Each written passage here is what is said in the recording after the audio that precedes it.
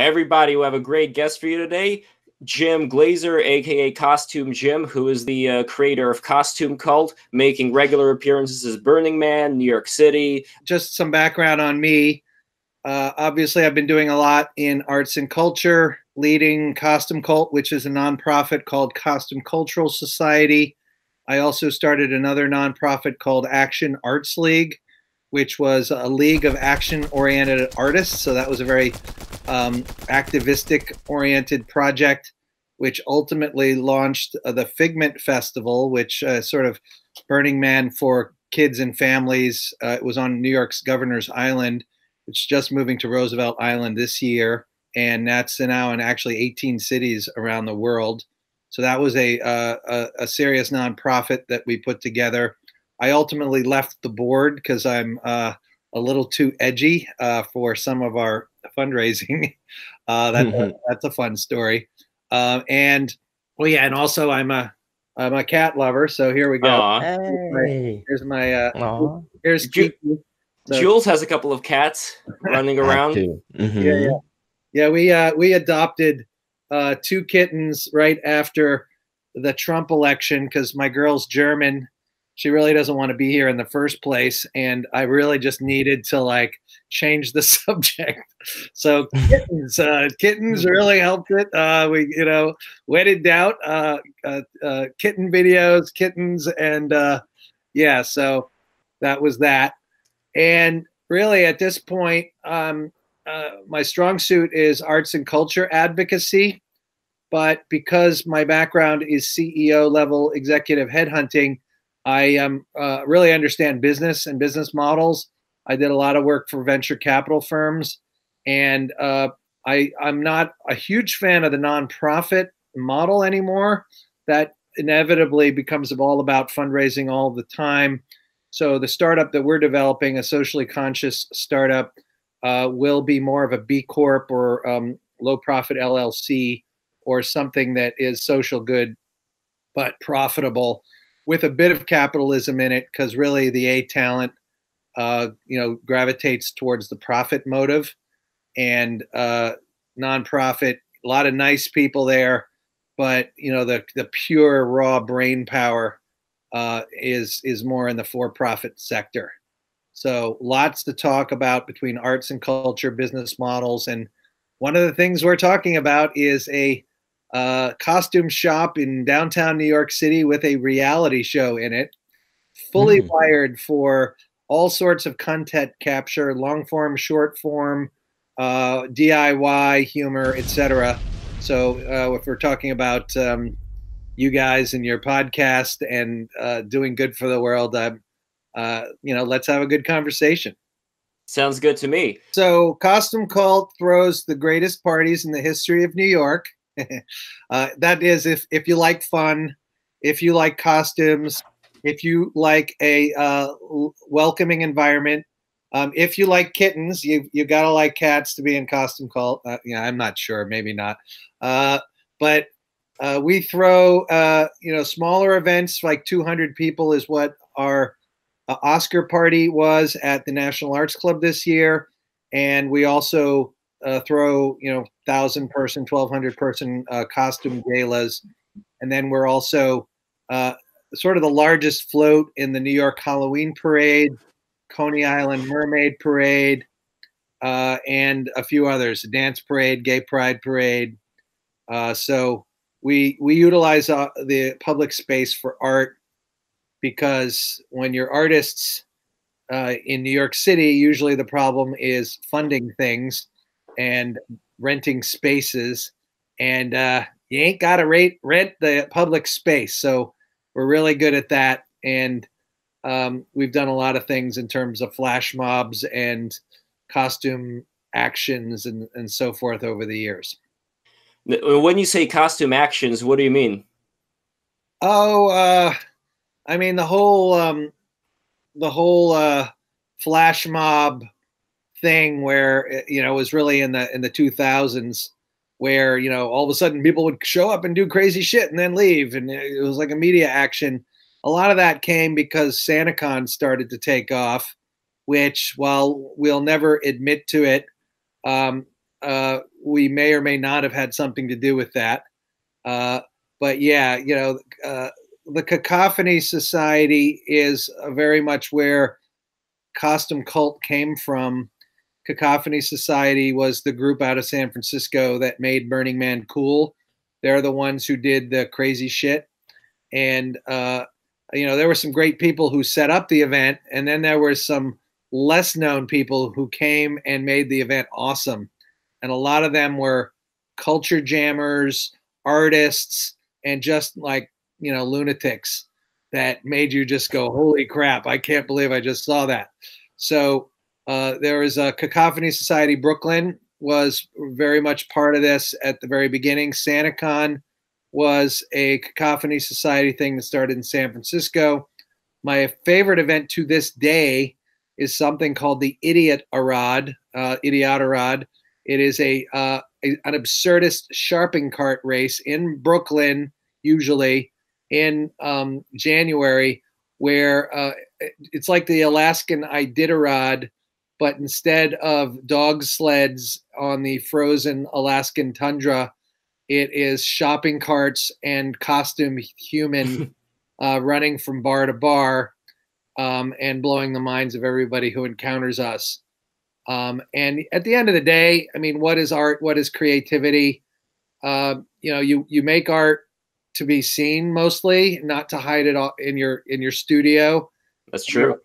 When in a media empowered age, and when we're in New York City, making art to show off and be awesome and is what we do. And we have taken particular pride in sort of the one of the backbones of participatory culture, the Burning Man radical inclusion. We like to include people. We invite people from all walks of life, and very specifically helping ordinary people be creative. A lot of people go to art school, and that's what art is: fine art you can sell. But really, creative lifestyles, especially in an environment where income inequality is sort of making like no more middle class. So how do you give people fulfillment on a low budget? And as somebody who left corporate, left a nice, cushy 6-figure lifestyle, I make a fraction of what I made, and I have much more fun. I found my people, and that's because I live a creative lifestyle, and I found a community of people that supports that.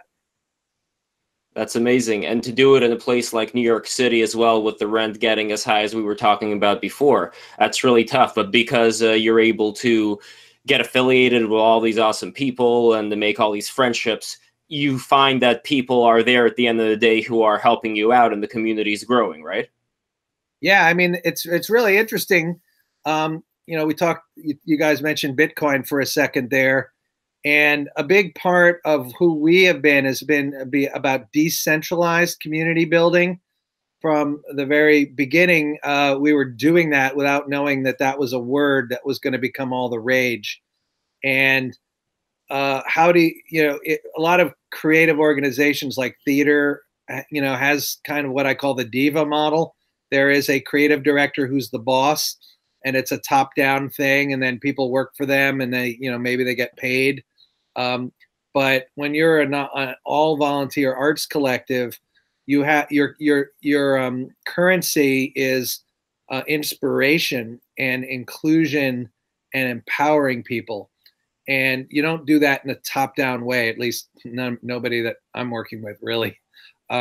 So you've got to be decentralized. You've got to uplift people, and right now, Kostume Kult always had that on the drawing board. We were always going to develop into a flat committee structure, but for the longest time, it was a sort of enlightened dictatorship where we would have the language of middle out, but it, sort of fake it till you make it. You tried to empower people, but if they'd rather go bicycling on a sunny Sunday and weren't doing the work, then the main people had to take over again. But now here we are in in 2019, the committee structure in Kostume Kult is really taken over. The transition is on its way. We have such skilled people stepping up now. I really feel like it took a long time. Kostume Kult's been around since 2001, and this is the year that we really turn the corner. How large is your team at Kostume Kult? When I first started this whole thing, I read an article on how to make a one-man operation look like a major corporation. So say we a lot and CC everybody and all the things, and fake it till you make it credo. But then so we have about 10,000 people in our Facebook group. We have about 200 people that camp with us every year at Burning Man. Usually 200 people show up every time we have a float in the Halloween parade. But right now, maybe 50 people who came to, probably about 60 people came to the People Power meeting we just had, which was, a better word than human resources, where people were broken up into marketing committee, decor committee. There's just all the things. The camp committee is really vibrant, etc. So, there's a core leadership team of about 10 people that just get together, and their job is to elevate people and get them involved. So think of it more of as a hub, a middle out hub, rather than a top down boss scene. But yeah, it's hard to say. Ask me next week, I'll give you a different number than this week. Do you have permanent offices throughout the year, or do you rent spaces depending on a busy period? Like right before Burning Man, you'll get WeWork offices, or is there like a full year operation? No, we don't spend money on office space. Optimally, we would love to find various people will donate space and so forth. Actually, our biggest issue now is just to find gallery spaces or basements or whatever where we can make art and keep art, so we don't have to keep humping things in and out. But yeah, we're pan New York area, and then when you think about our Kostume Kult's camp at Burning Man, we're national, even international, with people really operating in a virtual way.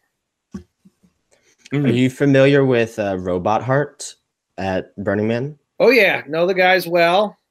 Collaborated with them. Kostume Kult has been the man behind the curtain on practically every New York area camp.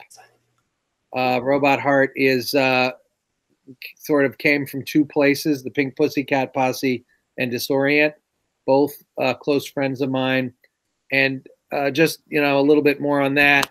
When I was jumping from Kostume Kult, which was the sort of cool adult party collective, to Action Arts League, where it was much more of a more mainstream nonprofit model, I made it my business to know everybody in the New York Burning Man community, the wealthy and the poor Brooklyn artists.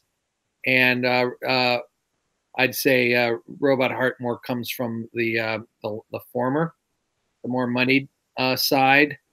And yeah, I've partied with those guys, gone to their parties, been on their bus at Burning Man. They haven't done a lot in New York lately, but yeah, certainly know them pretty well. I don't know if this is the correct comparison to make, but from a lot of what I've seen about Burning Man, and I really want to go in the future, but just as a side observer, it reminds me a lot of the mystery cults that used to exist back in the ancient times, where people, regardless of whether they were free or slaves, and I believe men or women, they would gather together and go through this process of, in a way, being reborn, where they would go through these trials and come out of those trials as if they became a new person, and now they have a bond that they share with the rest of the community. Do you see something like that happening at Burning Man? And if not, what do you think is needed to reactivate something like that? So mystery cult, very interested, big fan of cults. Kostume Kult is spelled with a K because it's a joke. It's not really a cult. But I mean, it's kind of like summer camp, right? You go to summer camp and you end up with friends for life. Our friends for life are some of the greatest artists in the world, some of the most powerful business people, and some of the most insane underground artists. So, and there is for some of us, not everybody, but for some of us, there is a bond that that means something. You walk into a room, you know these are burners. It immediately it lightens the mood.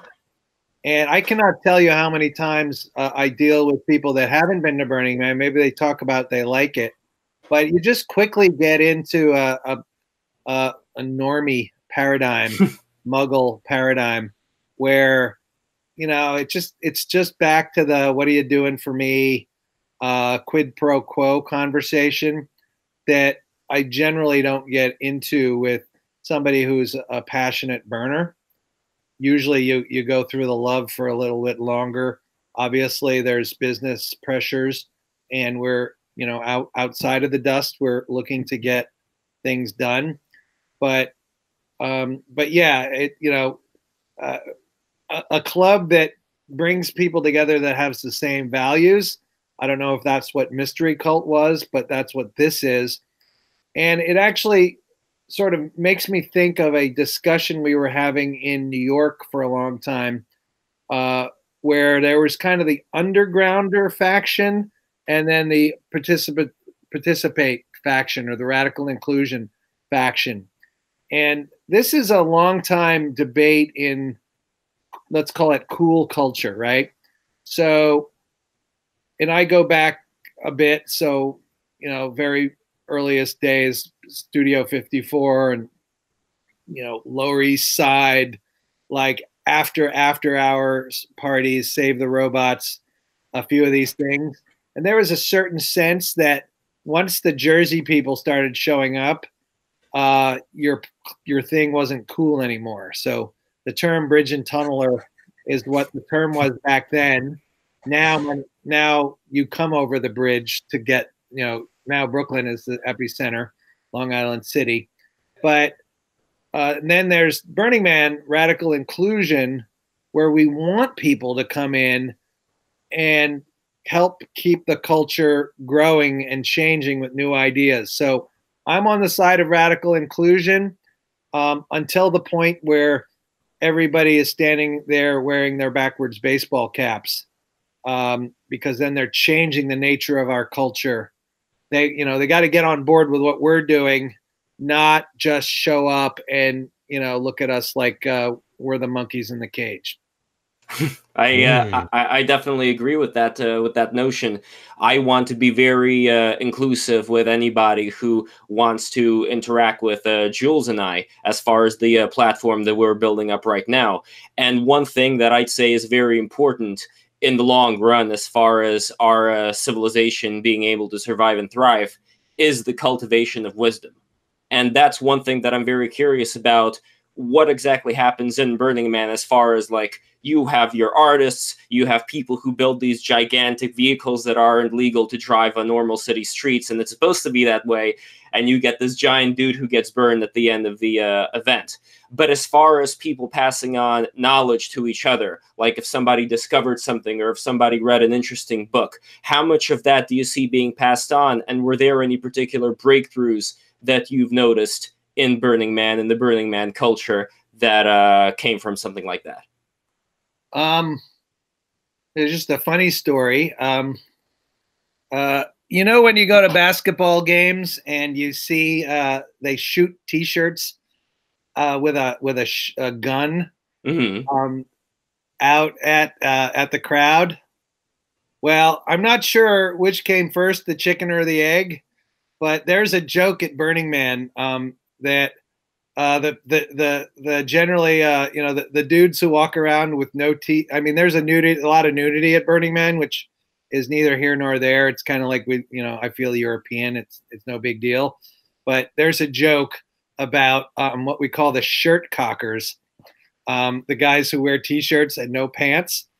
And the first time I saw that the T-shirt gun that you see everywhere at like sporting events is these dudes who invented the pantzuka, and they were sitting there shooting boxer shorts at dudes that were shirt cocking.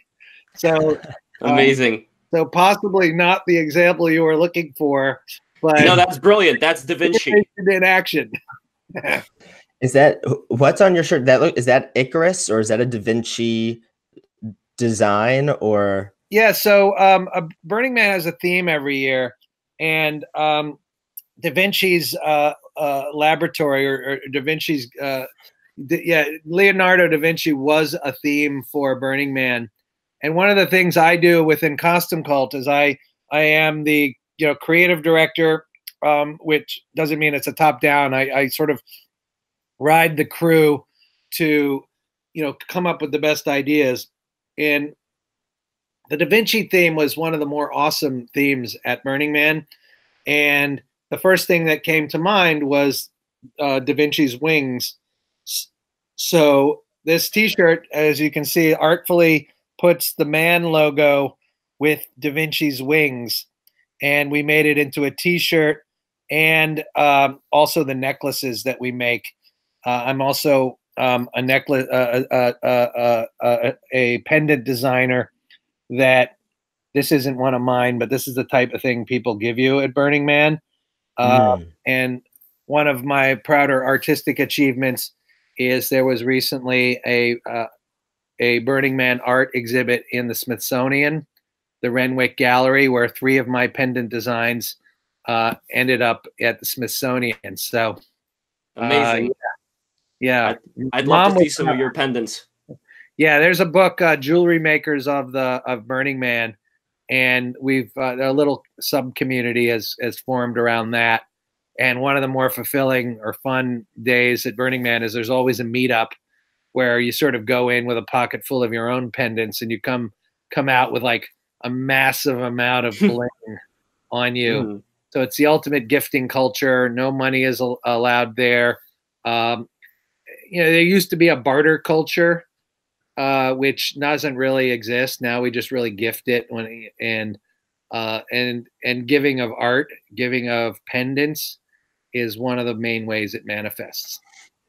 Do you imagine something like that could be transferred to, I'm talking like maybe 20 years from now into the future for, let's say, the rest of society, as far as coming up with ways of getting paid that's not exactly traditional, but at the same time wouldn't result in societal collapse? Well, with the wealth disparity problem, and it has to be solved, but ultimately where the world needs to go is the siphoning off of major chunks, the majority of wealth off the planet out to the Caymans is going to be a problem that needs to be solved before we can evolve as a people. But I'm sort of I've sort of seen this trend for a long time, knowing that robotics and AI was going to solve a lot of the problems of just how do you get food from the farm to the table. There's just less people is needed to feed and clothe people. So, and it's interesting, people that are really at the forefront of this do see an age where we go beyond the need for a 40-hour work week, and we get to a point where there's a lot of free time. And quite frankly, it'll become about festival culture and gaming, if we can get through the environmental apocalypse and solve the wealth disparity issue. So gifting culture, making art to give to each other. I think the minimum basic income needs to almost eventually has to be enacted, and to do that, the siphoning off of just insane amounts of money to people who will never ever spend it just has to be changed, because when you get to driverless cars and so many other things, there's just going to be full automation of the processes, And either the profits are just going to keep going to the same people who buy islands, or it's going to be funneled back into minimum basic income, where people will have the resources, not to get a boat, but to, feed themselves and make art and, go to parades. And arguably from a happiness quotient, right now they even say people between like 70 and 100 grand are the happiest. So if we could just get to the type of lifestyle you can have for that, with healthcare paid for and so forth, then I do see a natural transition to, participatory art culture, gifting culture, and so forth. I hope we're not going to have to be in that situation where a ton of rich people put their money in the Cayman Islands and not have it be brought back into the economy. The only thing that I'm thinking about regarding this is, if they know that there's going to be a change coming where they're not going to be allowed to put their money there, they could just go to China. They could just go to some other country, which will give them complete free reign to do whatever they want. So since we're not living in a vacuum, we are going to have to contend with how exactly do we make sure that there's enough investment going into this country. And even more importantly, I think the folks you just mentioned right now, like those earning $100,000, like $500,000, even millions of dollars, right now, a lot of those folks, if I'm not mistaken, they're the ones who end up getting stuck without the high-powered lawyers that figure out various loopholes so that they don't have to pay taxes. And they're the ones who end up getting the brunt of it, which I definitely am not a fan of. Yeah, capitalism was a good idea, and then in a pure form, and then people just figured out how to game the system. And who figured out how to game the system? The accountants and the lawyers that are payable by the richer people, while the people writing the laws, the lobbyists, the accountants, and the lawyers. No, the people writing the laws were bought by. Capitalism isn't capitalism anymore because, right. For example, when the banks almost collapsed the economy, we realized that it was socialized banking system, i.e. they could risk as much as they want, and then we would still back them up. So there was a safety net for the banks. There wasn't a safety net for all the people. And, with 45% of the people believing a lot of the propaganda and thinking that socialized healthcare will somehow send us to the dark ages, when all of Europe, and a lot of like countries like Cuba have better healthcare than us, then really it's about truth and sunlight. And the plus is we're getting through all the social media evils right now. People that are really good at gaming the old capitalist system are now gaming the social media system, but it is still connecting the world in a way where there is going to be sunlight. So people are not happier because they make more decimal points. People are happier because they're happy. So how do we get to a focus on happiness? And it's why I pretty much dedicated my life to arts and culture, because I have seen it change people's lives. I have seen the type of people who vibe along those lines find each other. And then, quite frankly, they can wall themselves off from the idiocy that goes on to a certain extent. And it would just be nice if we could have the type of healthcare the Scandinavian countries have. I definitely think we need to lower the prices and crush the prices. And it's so weird to me when I hear certain things are cheaper in Canada, or I hear these anecdotes of Cuba has better healthcare than we do, or Scandinavia. And I think that there is a lot of opportunity to talk about these things and to break them down and to figure out what is the best way. Because I think you're in a similar boat as me, as far as you're passionate about the future, you're passionate about technology. Like, you want to see these things come to fruition. You want to help other people and you want to help yourself, right? Because if other people are able to benefit from affordable health care, and if other people are able to benefit from these innovations, you are going to benefit from these innovations. And if other people aren't benefiting from these innovations, you're never going to benefit from these innovations. So I believe that you care, like Richard Dawkins wrote The Selfish Gene, and he always laments and says he wishes he had given it a different title.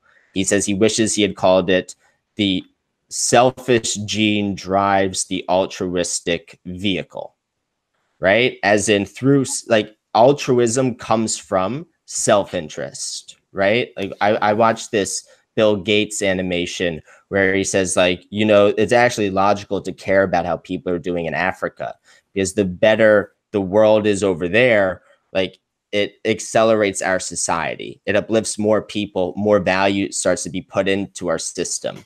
And I feel like when people talk about the economy, this is what happens. We talk about wealth, right? Like someone has a lot of wealth and a lot of money, right? But how much value exists in the system, I think, is more important. Like, we don't necessarily need more wealth in the system. We need more value in the system, right? For example, if you have drones that are planting trees, feeding people, delivering items, there's a lot of value being created there, right? Money is just credit that represents human value, right? Which is why I'm so passionate about cryptocurrency, right? So I know Kostume Kult is working on something called like the cult coin or the costume coin or something.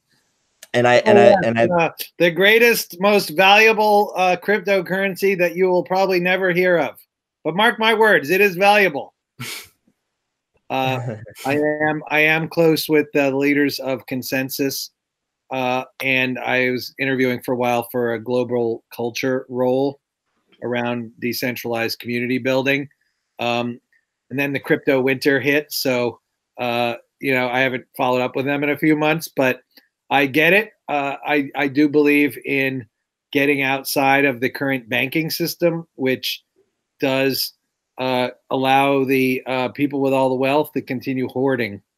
So yeah, I think we need to break it down, and we've got to get outside of labels. We've got to get away from the propagandists who say things like the word communism and socialism are innately evil because power-hungry people took those words and used them for power and rather than what they were meant for. And you know, I remember when I was younger, Nostradamus's, you know, future is that man will go through a time of strife. There will be a time of war. And then if they get through that time, then there will be a blossoming. There will be the creative. There will be the golden age of mankind. And I think the golden age of mankind, I hope it'll happen. I believe Ralph Nader in Florida possibly made that never happen. But I fingers crossed, and I will do everything I can to bring on the golden age of mankind when it'll be a time of arts and culture and collaboration, not about the profit motive, because the profit motive does not make people happy. Interesting. I think you're right about the profit motive being a very empty, high ideal. And I find a lot of people, you know, I once read a book called the Zappos Experience or something like that. It was the autobiography by the CEO of Zappos.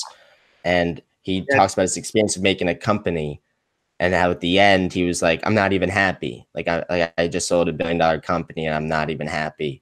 And then he started talking about Maslow's hierarchy and how he talked about 3 types of happiness. The first level of happiness is that rock star happiness. It's the immediate gratification. I need this now, and then I'll be happy. And then the second level of happiness is being a part of something larger than yourself. It's the you're a part of a soccer team, or it's a school alma mater, or it's you know, you won an award, or you have a certificate, or you're part of a club.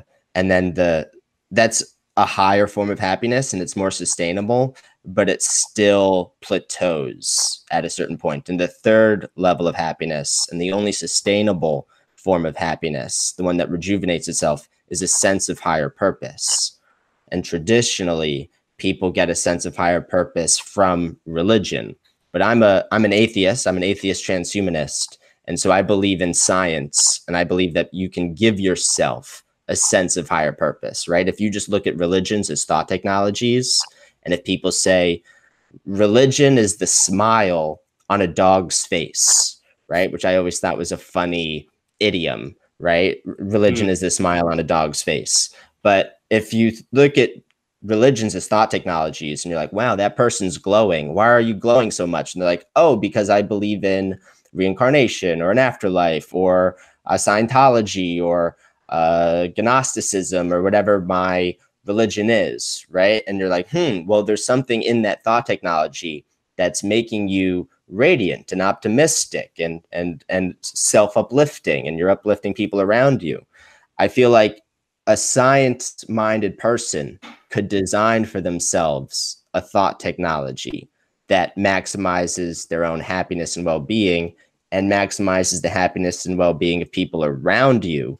And then therefore they maximize your happiness in a feedback loop.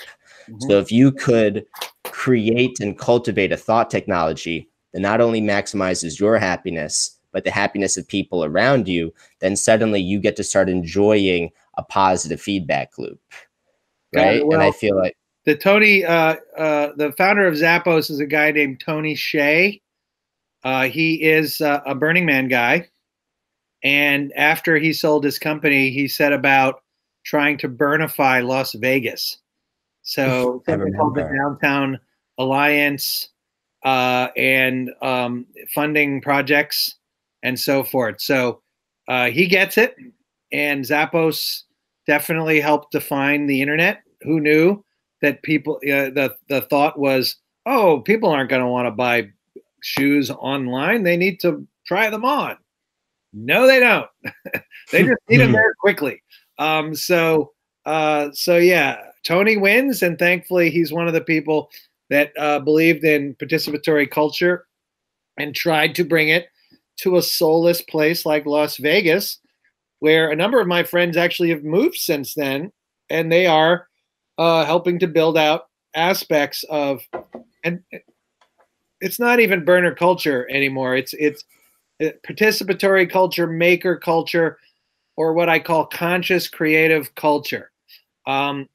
That's really the game now. And yes, I believe so. There's definitely technical solutions because science and innovation is part of this. And that's part of creative culture because developing new things is very creative.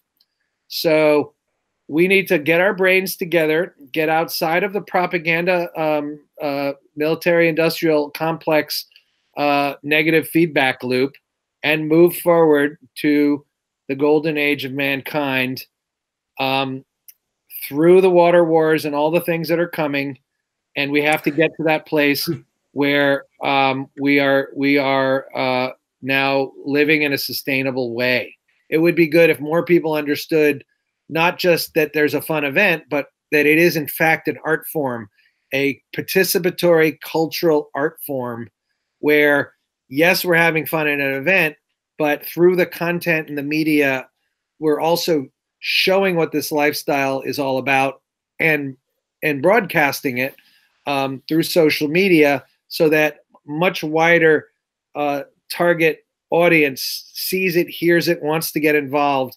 And this is how we change perceptions such that people will want to do it themselves. And then we can bring this consciousness to the greater public and make this more part of the future. The participatory culture reminds me of those participation trophies I used to get at Cavaliers. I used to do an after-school program in New York, sports stuff, and we would all get participatory trophies. Ah, yes. Lovely millennials. Everybody gets a trophy. Everybody is a winner. Yay! Well, I was also a triathlete in high school, so I also did win some real awards, but it was like I was much older, and I was looking at my trophy collection, and I was like, half of these I didn't even win, and so I threw those out. But the ones that I did win, I kept. That talks a lot about incentive. Like if somebody gets something that they know that they put in a lot of time into and they get rewarded by that, it keeps them wanting to do it even more so. So that's kind of like a balance that I think we're going to have to achieve as we keep going into the future, where, you know, we want everybody to have the, you know, minimum amount of stuff so that they could live a good life, so that artists like the Van Goghs of the world wouldn't have to starve to death or kill themselves or whatever. You know, like we could have people not just surviving, but thriving through being able to create their artwork while not necessarily having the capability of doing job-related things that people who may not be as artistically minded end up doing. But the point here is that we want to have that, but at the same time, we do want to have an incentive for people to try to be the best person that they could possibly be. And sometimes it does take a lot of struggling against whatever obstacles happen to be thrown our way. Just like today, I was doing squats and I applied more weights than I did the last time in order to, you know, in order to get through some kind of challenge. And that's like, that I think is going to keep the ship up. But how much is that also being talked about as far as the philosophies that are being discussed at Burning Man, that we have to have something, and maybe this is it, maybe the struggle that we're going through right now is certainly a part of it, but how much is that being talked about as far as we should be able to go through some kind of a struggle in order to then come out much better? You got to be anti-fragile. You want, so I always think, you know, because I can go at things like cramps sometimes. If I see a problem, sometimes I approach certain problems like I would approach a cramp, where I go in there very aggressively. I put in a lot of pressure because I'm trying to break up the lactic acid. And then that's how you cure the cramp. But a lot of people, they're sort of like, they'll confuse that for bullying or something, right? When really it's like, I'm not trying to hurt people. I'm trying to make them stronger. Like I'm trying to activate anti-fragility, or I'm trying to activate post-traumatic growth, not post-traumatic stress. Because I feel like it's sort of like when wolves and stuff roughhouse with each other, right? They're not doing that because they're fighting and because they don't know how to get along. It's actually because they get along so well that when a bigger predator comes along, they're that prepared. Yeah, no, I believe the human condition does benefit from some sort of competition and incentive structure. I just think that there needs to be a minimum basic lifestyle so that people aren't cheating and stealing just to survive. And it also, you know, the worry from the propagandists when they just want to steal the money will be, oh, then if everybody gets money, we'll have a population explosion and blah, blah, blah. No, Western societies tend to have less births, and we are sustaining as far as growth rates. So we just need to get a level playing field and then really focus on sustainability and bringing down the carbon and all the pollutants and the fact that our oceans are dying and all of that as soon as possible, so that we can live in an environment where half of society is at the base, and then the people who want to strive and you know, get on airplanes and fly around the world or have a boat or whatever, they still need to compete and do better things. Well, I definitely like the fact that here in the US, we have all these different 50 states that were, in a way, meant to be a ground for different kinds of experimentation, where one state could do something, the rest of the states could look at it and say, hey, this is working out, or hey, in California, all the businesses are going away and going to Texas right now. So people do make decisions based on whatever it is that they're offered. The thing that I'm the most scared of, and this goes back to the thing we were talking before about decentralization, which I am a huge fan of. What I do not want, and I'll say this outright, I don't want a new Chairman Mao, like they're having in China right now with their system. Like for all the propaganda that gets espoused from the Chinese side, they have a system where everybody is controlled, where everybody has social credit. If you say something bad about the government, they're going to throw you in a cage. If you do something that they're against, they're going to lower your credit score. You're not going to be able to get out of the country. So that's what happens in the top-down society. So what I want to definitely avoid is that. And do you have any advice for going forward, making the right decisions, making sure we don't end up in that situation? Lev, and I just wanted to interject because we were talking about having that base level where we want, like you were talking about leveling the playing field, and you're talking about how birth rates aren't going up. Our population is kind of at an equilibrium or something, but I think it's the costs of living keep going up. Like the real estate taxes keep going up, the cost of milk keeps going up, the cost of education, the prices are going up. So it's not that people don't want to have kids, is that they can't afford to have kids. Like the medium wage has been the same since the 70s, right? The medium wage has been around $30,000 since the 70s, but the cost of living keeps going up. Okay, so it's simple math. If two people get married, they can have two kids because it's 2 + 2, and then you keep it there. And then X amount of people aren't going to get married and have kids.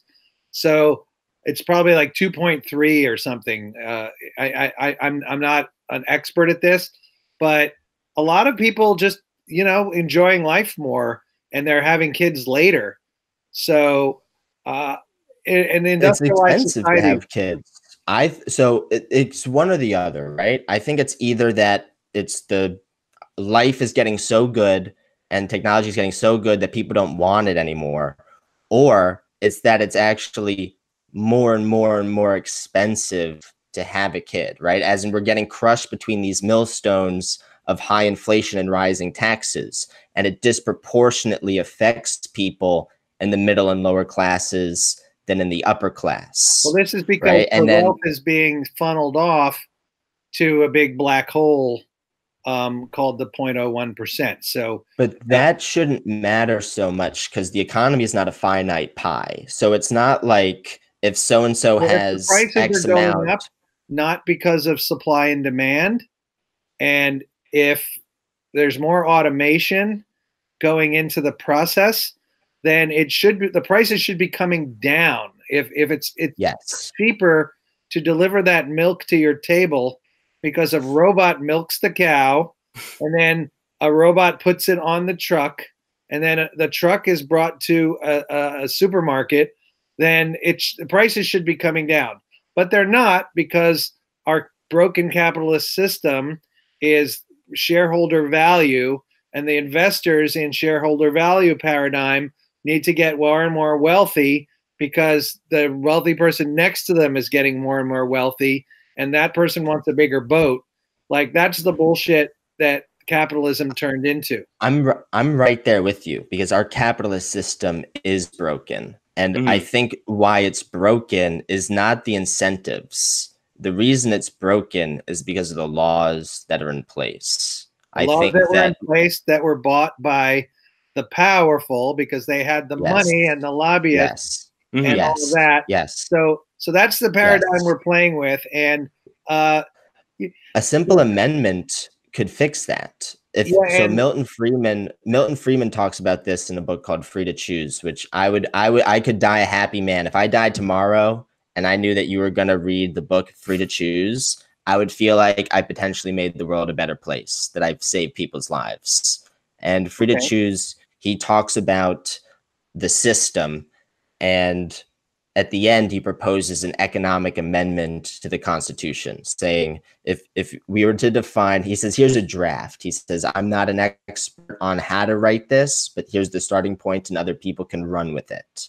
He says, if we were to pass an amendment to the Constitution that laid out what government was and was not allowed to do to affect the economy, that you would be able to single-handedly reform all of these wonky incentives that we're lamenting right now, where people are trying to keep up with the Joneses and get a bigger boat and store all their money in these black holes, where if you were to, I think it's immoral to pass a law that hurts 5 people to help 1 person, right? And I think it's much more important for government to not try to do good, but government should put all its attention into not trying to do evil.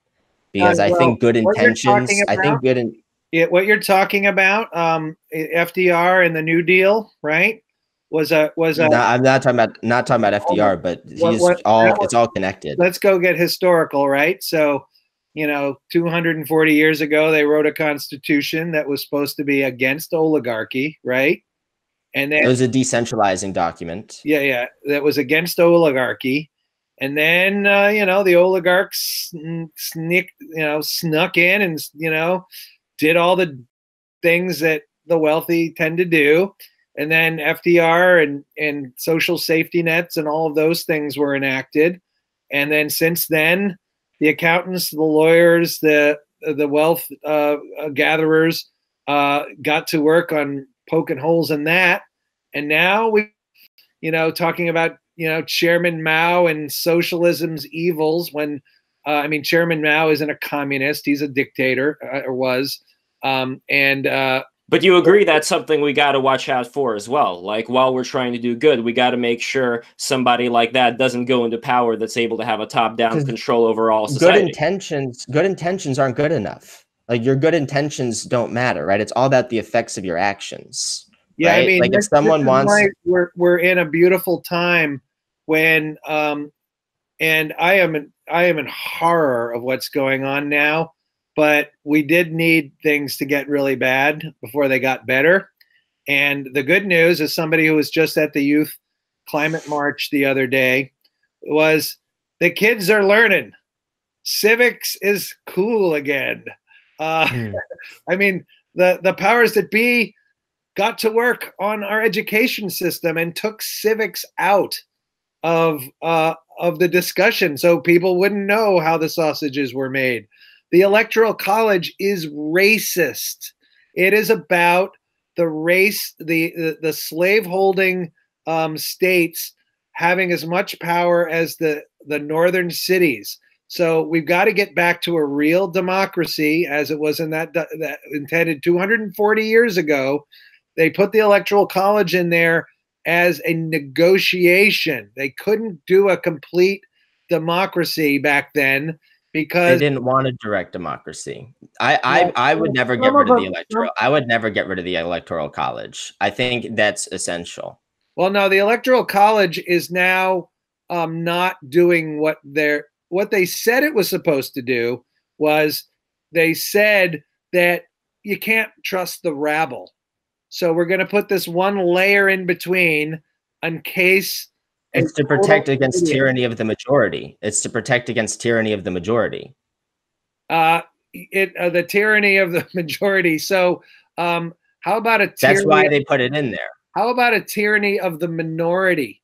Because that's what exactly happened when 46% of people voted for somebody who was obviously unqualified for the office, and the electors did not act like it was supposed to. They were supposed to be a check on mad stupidity happening, and they now do not think like the Electoral College was supposed to.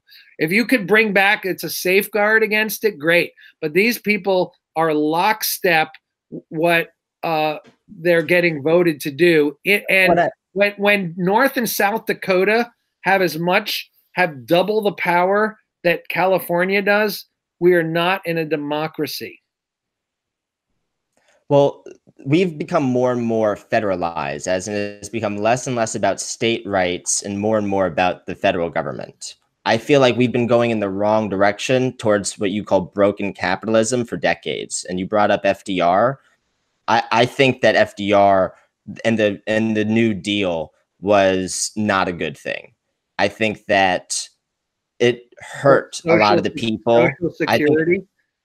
I think that that's a Ponzi scheme, and I think that we're never going to get it. Well, just know that democracy, one person, one vote. When we talk about the logic that happened back then in the horse and buggy days, and the states having power to deal with their own issues in the age of muskets was one thing.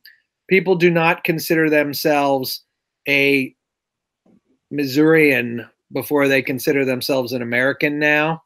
So times have changed, and the whole making, you know, colored people three-fifths of a human, non-equal rights for women, which, by the way, is still in the Constitution. Women do not have, there is no equal rights amendment. These things have to get changed because we were dealing with a time when women were not equals and where African Americans were three-fifths of a human, and electoral college came directly as a negotiating tactic just to get the votes 200 and whenever years ago that was implanted. But anyway, let's agree to disagree on that, because it's I sure, but I always tell people I never agree to disagree. I just make a mental note to try to come back to it later, because I feel like that's where a lot of harm happens in our society, is people decide to be intransigent and then they miss the opportunities to actually get to the bottom of things. Well, I'll be a little edgy here as a Democrat, or as a liberal activist. When large amounts of people in more educated states like California and New York don't vote because it doesn't freaking matter, because they're automatically going to be Democrats, that sucks, right? I want everybody to vote. Everybody, even in the less educated states, everybody should vote. What about 16-year-olds? I remember hearing there was somebody talking about lowering the voting age to 16. I think it should be lowered to 15, or any point where people are thinking about it. In fact, people that are younger have more life to live. The planet, the future is more their issue. I mean, the fact that senile, octogenarians vote at a greater rate than 18-year-olds, and I mean, that's terrible. I was very inspired at the Youth Climate March to see so many activated young people, and literally, since you put voting machines mostly in schools, how insane is it that adults are going to schools to vote and the kids in the schools can't vote? Do you think it would be a good idea to have a one-world government? I was just reading Yuval Noah Harari's *Sapiens*, and he was talking about our whole system and how human rights aren't real and the government gives us our rights. And I've been listening a lot to Destiny on Twitch and Hassan Piker from the Young Turks. And these are all guys who think that in the future, like, the natural evolution of government should be like a global coalition. Like, if there was a way that we could centralize in some form a way so that, we could pool the world's resources and collaborate. And it's like it's a unite the world. I mean, that's the way it's done in Star Trek. They look pretty happy in Star Trek, right? So just like what I said about the horse and buggy days and states' rights versus federal rights, we're now beyond we're now in a globalist society. And as long as it is a truly evolved leadership structure, and really we're already too late. I mean, the fact that the UN is so broken with despotic regimes having like veto power over, well-educated organizations. It would be great if there was a coordinating entity for the purposes of global issues, and that they had real strength. I mean, a semi-positive thing about China is if they want to solve environmentalism, they could fucking do it. We're gonna go just open a lot of coal plants. They just started a bunch of coal plants, like totally outpacing ours. Was it 200 coal plants? Because they're still in a wealth gathering. I mean, they're also choking on coal dust. But my point isn't about China. My point is that dictatorships can turn on a dime. If we need evolved leadership that doesn't have to talk about things for 20 years. So anyway, this is not necessarily my ballywick. So I'd like to move back to arts and culture. I do have to get running fairly soon. Actually, it's 4 o'clock. Before that, let me just say one thing real quick. Regardless of whatever disagreements you guys may have, I think the important thing going forward is that we're able to learn from each other. And that if we're able to pass on a book like Jules had recommended, Free to Choose, and you could recommend the book to Jules, I think that going over that kind of stuff, regardless of whatever age we happen to be or whatever ideological camps we happen to be in, whatever, that stuff doesn't matter to me in the least. Because the only thing that does matter is if, like you're saying, there is, the time's ticking, the oceans aren't getting any better right now, there's problems going on with the bee population, which I want to work to solve. There's all kinds of things that are going on which we can work together on. But I think the first step is being able to take that time, just like those kids. Like, I really hope that those kids who you were talking about, the 15-year-olds, that they could have 2 books in front of them. One book says one thing, the other book says a different thing. Their professor, teacher, whatever, tells them, you know what? First, I'm going to teach you how to think. I teach you how to think, and then you could read, and then you could do your research, but that's going to be the first part. And the more wisdom we can inspire in each other, I think the better. So facts and historical precedents are, science and knowledge. The reason we're not still clubbing each other over the head around the drinking hole in Africa is because we wrote things down, right? Because of culture. Yeah, culture. And then we learned to farm because we had to, and that's when we learned to collaborate a little bit on hunting. That was useful, but really farming is when society started happening and passing knowledge down. And the knowledge was like, okay, so this is a good time to plant your crops, X amount of days after winter, when the sun is over there, because these were facts, right? You could look at the horizon and this is the way my dad did it. This is the way my granddad did it. This is the way it works best. This is the best yield. Those are facts. When you're talking about 2 books, if one is being funded by propagandists, they might even believe what they're doing, but they're taking their facts from hokum, from guys that haven't done their homework, but they really like Rush Limbaugh. Don't give that book to the kids. I mean, that's my opinion. The kids, the dictatorships cloud facts so they can maintain control and they can. Dictatorships are the governments, right? Because I think government's in the way. I think we would solve our climate issues with a free market. I think that a lot of the problems that we are feeling the heat from and we feel like the clock is ticking, I think that the free market would solve these problems. So the free market, so here's an example of the free market. Coal plants that dump all of their coal refuse into streams or into valleys that get flooded that go into streams. That's the unregulated free market.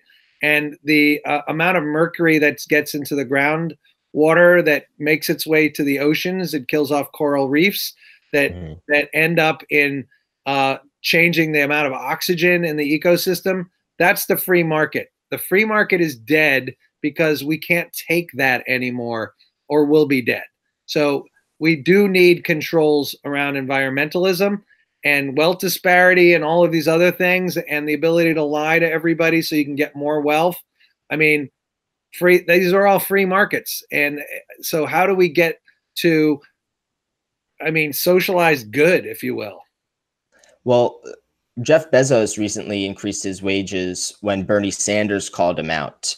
And I think that's a perfect example of how society codifies behavior.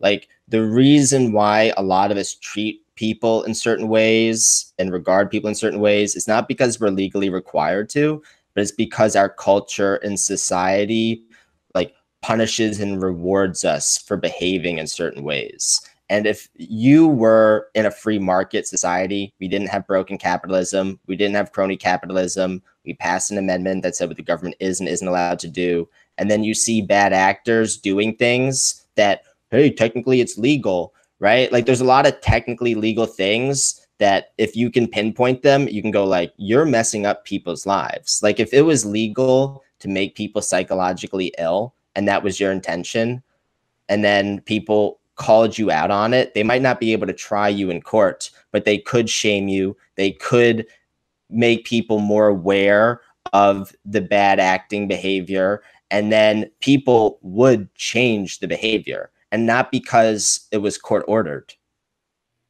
I mean, you just touched on the healthcare system.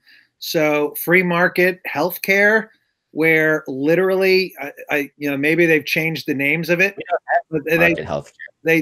Well, when you're in a situation where a whole department is trying to find loopholes to keep people from getting health care because that's losses on their books, when they have to pay out an insurance claim, that is a loss on their books. That is so. I'm somebody who is no longer a wealthy guy. I have a neck injury.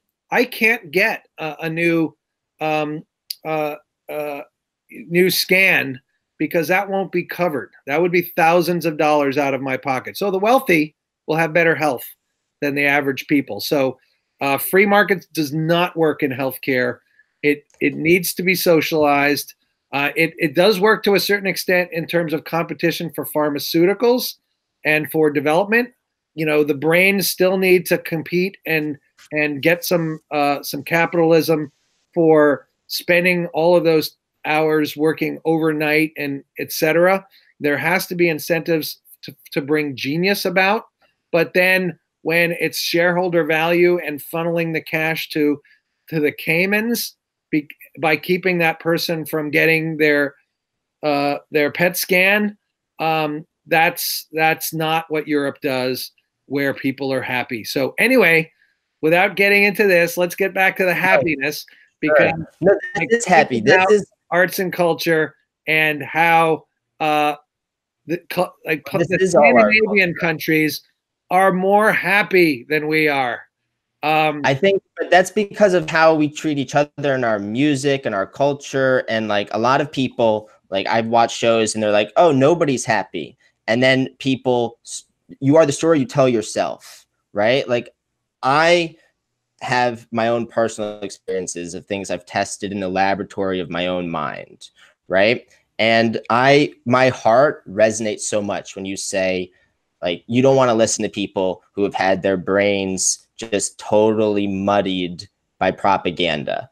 And I feel like that is a very sobering and scary thing to imagine, that there are people with a lot of power and a lot of influence and a lot of passion who, with the best intentions, right, feel like they're fighting for their life, but it's only because they've been misled by propaganda, right? And so I think it's really important to look at the source of your information and who's funding that information. But I do it a different way than I was taught in school, right? So I was taught in school, you should always look at the author first, figure out who funded the author, figure out his biography first before you start to read it. And I do it the opposite way.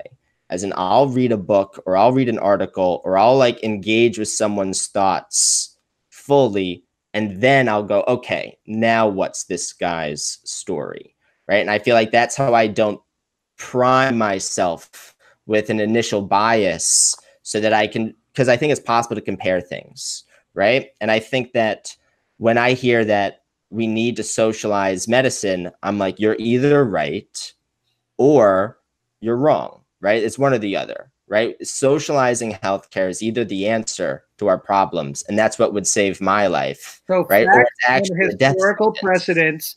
And it's great that I'm talking to intellectuals that want to hear all the ideas. The problem, I mean, and you guys are young, so you have the time. The problem is when you don't have the time, and you're just on your car because you're working 3 jobs, and you get your data from Rush Limbaugh, then that's a fucking problem. Okay, so it's great in the New York intellectual sector. Yep, you know, this is what intellectuals have done time immemorial. Let's talk about outrageous ideas and poke holes in it. But I mean, no, we don't have time anymore because of the environmental catastrophe to dick around with the propagandists. And it all comes back to it. But just getting back to the Sweden model and facts, right? Healthcare works better in every single industrialized nation over us. It's a fucking fact. And anybody who like is disputing that is out to lunch. So does that include a scalability though? Like the one thing that I'm curious about with this whole discussion is that people are comparing places of different size, different population, and a different history, like taking a look at, for example, Singapore, which is a tiny island, and they are able to take care of their own as far as something like healthcare goes, and then comparing that to a much larger place like the United States, which is why I'm a big fan of the states model, where we can have different experiments happening in different states, then let people decide where they want to live. When there was East Germany and West Germany, one side was going to the other, not the other way around. The scalability model is of interest, but it just keeps getting back to the whole bullshit trickle-down economics theory that if you give the money to the rich people, it'll trickle down, which never fucking happened. They put it in the Caymans, making 15% rather than putting it back into factories in the Midwest where they have to give health care to obese Americans. So the fact that healthcare is on the stock exchange where people are trying to take home profits is broken. So yes, these are smaller countries. These are countries that don't have poverty because they didn't import slaves for 200 years, right? So we have a bigger issue. But I mean, this whole thing about American exceptionalism, which is a term that mostly I think is ignorant. Nobody can think American is exceptional if we cannot do exceptional things anymore. And I'd like to leave you on this note because I do have to go now. America used to create amazing public works. You walk around New York City, you see massive buildings that were created on the public dime. I mean, places like China have high-speed rail. Like, we cannot continue to have these airplanes flying around. They're the biggest polluting things. And I would much prefer, you could get to Washington, D.C. much faster through high-speed rail without going to the airport and having to take your shoes off and all that crap. But we cannot do any of these things anymore because of the broken paradigm we live in. So American is no longer exceptional. And to be exceptional, we have to look at facts. We have to look at what other people do and build on it. And yes, figure out our problems because we've dug ourselves a bunch of holes. But we know that some things work for other people. And to say, well, it's not going to work for us because of this, and then go to the complete opposite of what works for other people. In no country does anything that looks like our healthcare system work. But as far as social programs in England, let's say, like back in the early 20th century when they instituted them, if they didn't institute those programs, I bet that England would have gone full communist. It was a really terrifying time. So people could have chosen that other route and they would have become just like Soviet Russia. The time we're in, I'm going to sign off with this, is we do have mostly 100% global connectivity. Mm-hmm. There is sunlight now. There are young people like you that are pushing the envelope, hopefully getting your generation to get the fuck off the couch and vote, because this is your planet now. And, there's old crusty activists like me that will keep carrying my signs. But really, when 80% of old people vote and 30% of young people vote, and the young people will inherit the earth, you got to own that shit now. So go ahead and own it, and think about the happiness quotient. What really makes people happy? And this is where I come from: community, art, love, fun. And when you're making shit tons of money and your family hates you and all the things that like extreme wealth typically gets them, that's not the thing anymore. And so really, let's look at the happiness quotient. We here in New York, in my section of the universe, will be trying to do that, bringing art, happiness to everybody. And I'll be trying to do that too. And so will Jules.